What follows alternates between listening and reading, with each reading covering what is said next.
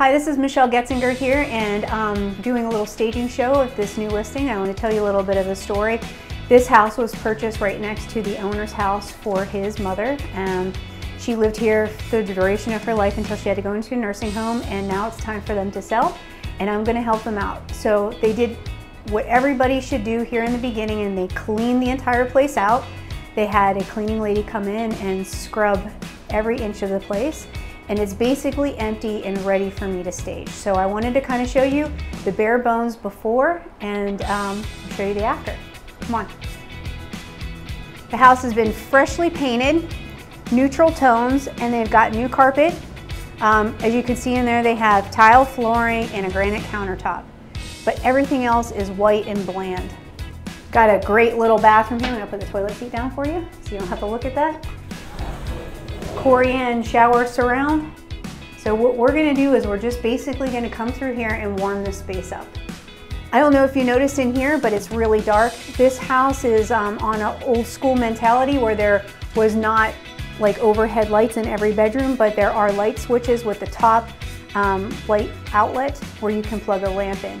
So you can see how problematic that can be when you take everything out of the house, including lamps and stands.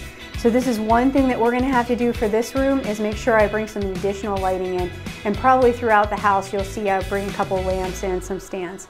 So that is one thing that was against my favor in here, is the lighting. Good. So it's a 2-bedroom, 1-bath, small patio, slab style home. And it has a very large master bedroom and then a smaller bedroom. So it is a nice small house. It's going to be easy for me to stage, and with them having it cleaned, painted, and with new carpet, makes my job really easy. Hey, I'm back out at the property with my staging stuff and getting ready to stage it, and I can't wait to show you what the next steps are.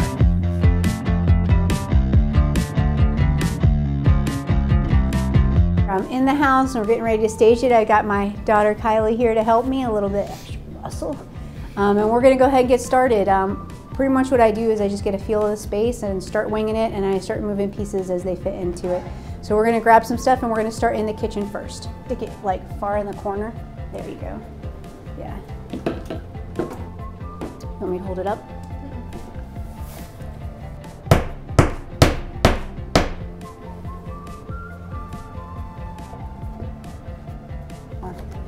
So they kind of overlap each other. Yeah, just right in the middle there will be fine. We put a couple of paintings in here and warmed it up with a couple little tchotchkes. I'm going to come back and move some things around. I am going to bring a rug here to warm up the space, but that's pretty much what, there's not a whole lot to do in this house because it is so small, but you still want to add that warmth and depth to it. See if this is too big for the bathroom. So this is a small bathroom, but it is beautiful. It has these great granite countertops. It's got a Corian surround and a tile floor. Didn't have to do too much in here, so I just added a little bit of flowers and some towels and a painting, and then my favorite fluffy rug. But it's enough to warm up the space and just make it feel a little bit more homey. I think we're good.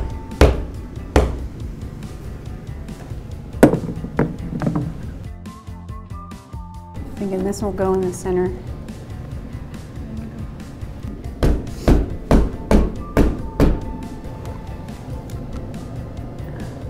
So we decided to put some of the pieces here on this wall due to the fact that when you come in the front door, this is going to be the very first shot that you're going to see that's going to pan around into the kitchen. I also put a lamp and a clock over here to kind of warm it up and to keep it illuminated with some warm light.